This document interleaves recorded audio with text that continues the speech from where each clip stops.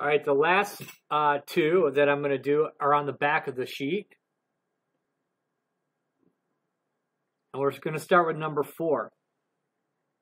So I'm going to start by labeling this is the ISO, the top, the front, and then we are going to complete the side view this time. Okay, so again, just like before, I'm going to line up every line from the front view and then lightly trace it over to the side view using light construction lines. This is the top of the circle, and then the top of the part goes all the way to here. Okay, now again, the top view usually can be projected down to the side view when drawing this. However, the ISO is in the way, so we're just going to do the best we can. So I'm going to start by drawing the back. Remember, the side view is going to look like this, okay, like a box going across here. So the back of this will be a solid line, an object line. This line will come up to here. And now, when I'm coming over, it's going to go all the way to this part.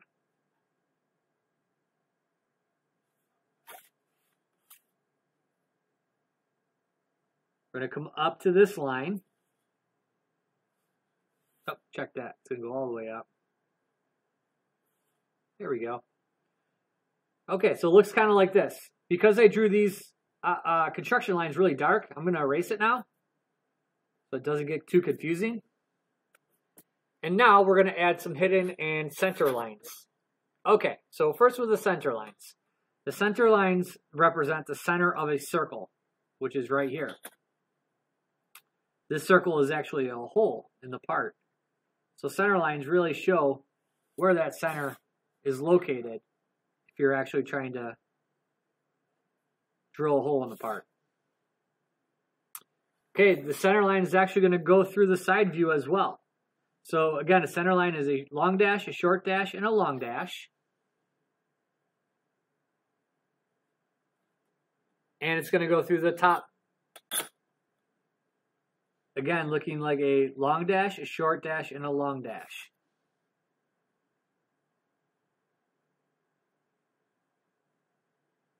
The next part that we're going to do is to draw the hidden lines. Okay, because we can't see hidden lines, these holes going through the top of this, I'm going to draw dash lines on the top view, lining up with the edge of the circle. I'm going to do the exact same thing on the side view.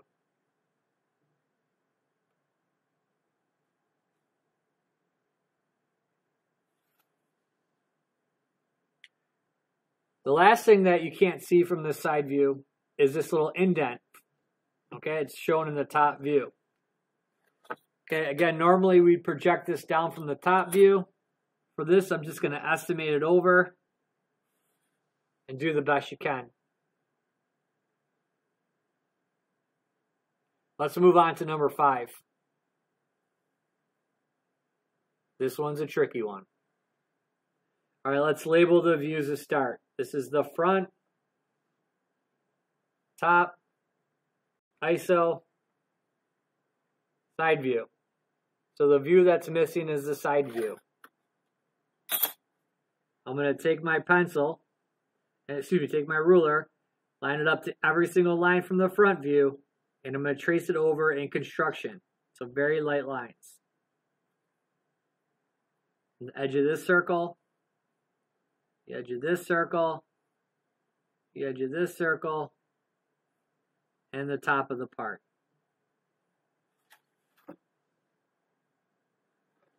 All right.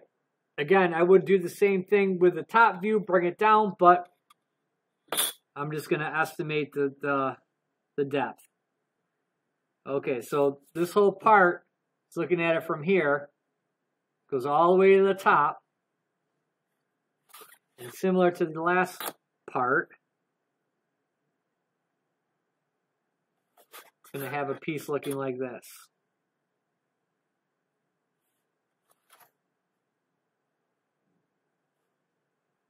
Oh, I drew these construction lines really dark. All right, now I'm going to draw the neck of this part. It's coming up to this first line. Try to make it nice and neat and straight.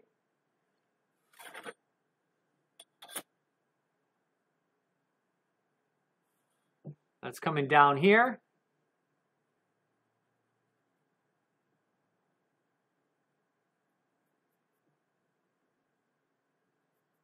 Okay, so this one has a hole going through, and that's what these lines are representing.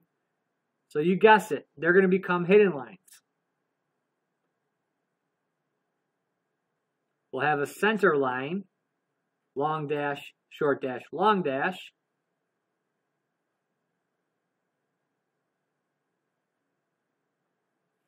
And then another hidden line. Going through this part. Oh, Mr. Moyer, you really messed this one up. All right, you notice how this doesn't go all the way to the edge. This only goes to about here. Luckily, I did this with pencil. I can erase this.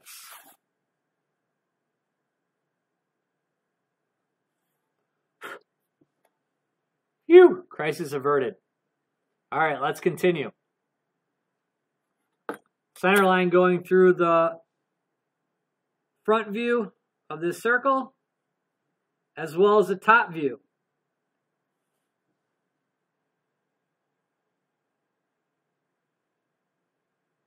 All right, how about some hidden lines? Hidden lines going through the top view. It's representing this hole going through this top view. We're looking good. All right, there's two more circles. These are representing holes.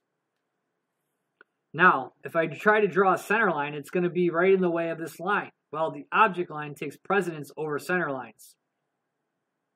So all you'll see is something like this. All right, same thing with going in this direction.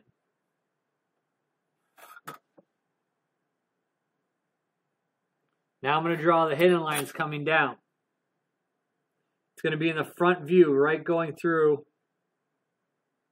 these parts. So I'm just lining up the ruler with the edge of the circles and bringing my pencil down with dashed lines. You'll have a center line going through here, as well as here in the front view. Now the last one is going to be the same thing. It's a circle going through the side view. Now you only have to do one because if you look at it, they're evenly lined up. So do the best you can to estimate the thickness of the hole, then draw the center line going through.